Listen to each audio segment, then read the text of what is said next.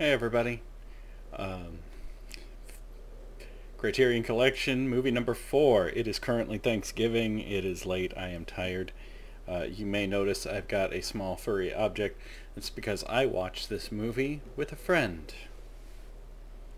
This is Zoe. Zoe doesn't know how to look at a camera. But Zoe was there. Penny was there too. Penny's over on the floor. You want to come here, Penny? Do you want to say hi to the people at home? Come here. Penny helped too. So we watched Amarcord, which I'm sure I am not pronouncing correctly. Hold on, let me just... Oh, there you go. Alright, now we can talk. We watched Amarcord, which is the first Fellini film to be on the list. It's actually a little interesting to me because while the movie came out in 1973, it is set in Italy in the late 30s, which makes it the third movie out of 4 that is set in the late 30s. The other 2 were made in the 30s and set contemporarily, whereas this one was a period piece. This one's a little bit of a weird one. Do you girls think they're perfectly comfortable? I haven't seen a lot of Fellini before, but I read an interview that he did, and one of the things that he strove to do was to use film in a different way.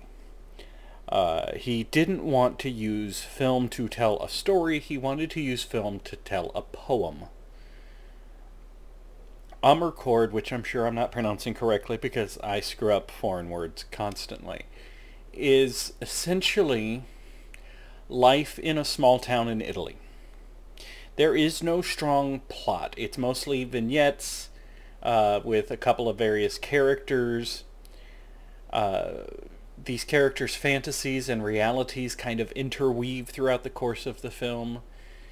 There are 2 characters who speak directly to the camera, which is interesting because one of them keeps getting interrupted by townspeople interfering with him talking to us, which is kind of an interesting touch. It's hard to have a lot to say about this one because there's not a strong story. Things happen, and things happen to certain people. Sexuality and desire kind of weaves its way through the story as well, because there's a group of teenage boys that the story comes around to, that the movie comes around to over and over again. So obviously they have objects of desire throughout the town. There is one scene where they are really examining women sitting on bicycles. Oh, sorry, I'm tired. This is the first color movie that we've seen in the collection.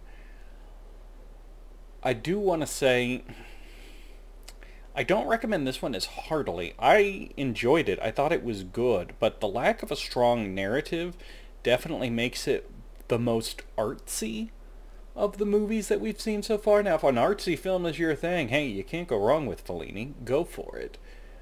But due to the lack of a strong narrative, if you're just an average movie consumer, this one may not be a big hit for you. What did you girls think? Yeah? We'll get Penny's face in there too. Yeah, they don't have strong opinions about this one. They don't speak Italian, so it didn't super work for them. It's kind of a short review here, guys, on this Thanksgiving Day.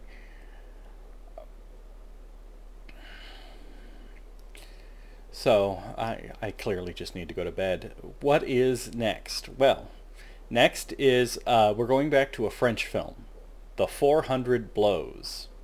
I, as usual, know nothing about that. Actually, the next 2 movies on the Criterion Collection are French, so yeah. How do you girls feel about a French film? Any interest?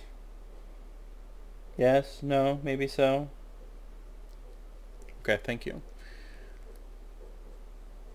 It's a well shot film. It's very well made.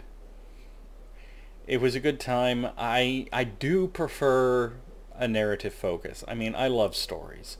I play video games for stories. I read comic books for stories. I read books for stories. TV, movies. I consume stories wherever they are. So this one was a break from that for me. But there are other ones on here where story is not the pressing concern. And it is fun to see somebody try to do something different with the medium. And instead of focusing on a story, focusing on motifs. One of the running motifs in this is everybody in this little Italian town. It is silly and frivolous, and I think there's a political undertone to it because obviously this is set during a time when fascism is not just on the rise, but there. It is the leading cause. But everybody is silly and frivolous, and nothing is super serious. There's even a scene where fascists have basically yanked a guy out of his house in the middle of the night and are interviewing him to see if he did a thing that they didn't like, and they force him to drink castor oil and then send him home. So the whole thing is kind of silly and frivolous. There's a lot of comedic moments in it. The sexuality stuff is generally done with a wink and a nod. It is a light-hearted time. So I can't give it as full-throated a recommendation because it's really going to depend on whether or not you can sit through 2 hours without a strong story. That's your call. As for me, I'm going to go to bed. And then at some point soon I'll watch the 400 Blows. Although before that, I do have a WTF cinema I need to do. That's definitely going to be next. Anyway, from the fam here, happy Thanksgiving. We'll see you next time.